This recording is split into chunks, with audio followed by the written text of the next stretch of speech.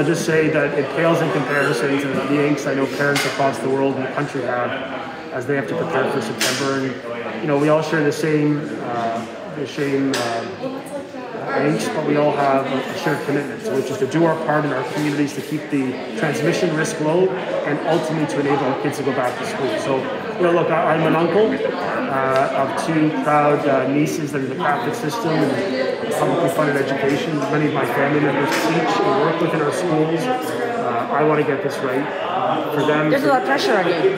For their families and for everyone. I think at the end of the day, for politicians, we get into this because we want to serve, and I'm ready to continue to step up and do whatever it takes. I think if we all collectively sacrifice, all collectively work hard and really rise to the challenge, kids will be able to go to school not just in September but throughout the year, and that's really the plan. Ontario's the only province in the country that actually gave parents choice of a credible online learning program or in class. We're the only province to give parents the right to re-enter the school.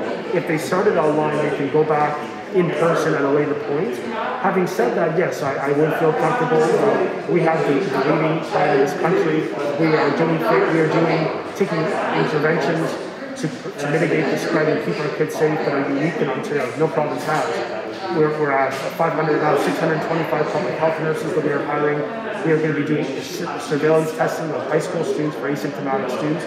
We are hiring more cleaning staff and custodians, 1,300, $25 million in net new funding for more cleaning products. In addition, we have invested heavily in our bus system to make sure we retain our drivers, keep them constantly clean, reduce the number of kids on them, and we're hiring more educators. We're providing more money for spacing. And what is, again, something that's important for Ontario is we're putting significant monies in place to ensure that September is safe.